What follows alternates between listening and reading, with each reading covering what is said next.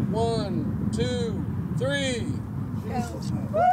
After 2 decades, there are now brand new facilities for the public at Martin Luther King Jr. Memorial Park. My brother and I, when we first moved back home, we came to the park along with my wife. We used to just live about a block away from here, and we just came to the park and I saw that they had porta potties, and that really touched my heart. I said, this cannot be. That was the reality, but February 2nd marks a new day for the park. To think that 20-something years we had porta potties, it's appalling. But that's why, that's why the passion, that's why people gave $5, $10, $25, whatever they could to make sure that these restrooms were a part of this community. Now, this project took 3 years to get where it is today, but it was no simple task, taking nearly $300,000 of fundraising efforts. I thought it was very disrespectful that we even had to raise money.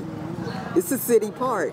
They have agreed to maintain, so let me stay positive. But we're going to believe God that there are going to be angels posted around the restrooms and that they will continue to be clean and safe. Now the focus stays on maintaining the cleanliness of the facilities while also giving a park that memorializes Dr. King the respect it deserves. February the 2nd, the second day of Black History Month, to have the bathrooms open and the ribbon cutting and having everybody out here, it's poetic justice. Just so grateful that the vision that God has given us has come to pass.